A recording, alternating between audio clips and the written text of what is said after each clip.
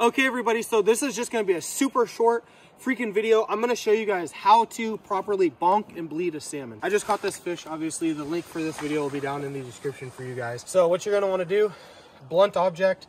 This happens to be the freaking kill stick that's always left on this rock at this fishing hole.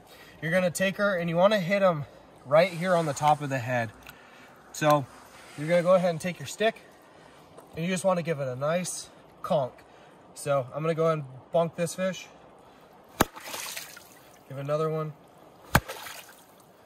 And she's dead. She's dead. This video is going to get demonetized for this, but I don't really care. Then what you're going to do is you're going to you can use scissors. I don't use scissors personally.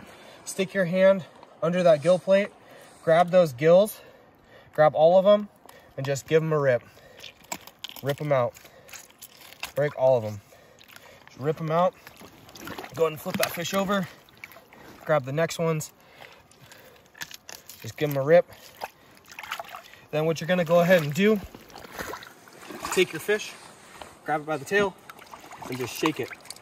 You guys can look in the water there and see all that blood coming out. When you want to just take your fingers and press down, run them down the spine, because you're going to push all that blood that's in the spine down to the head of the fish. Shake it all out. And you just give them that freaking, you know, because this is working all that blood. And you want to do this right when you catch the fish, because that blood is still nice and fresh from this fish. Run it down. You guys can still probably see.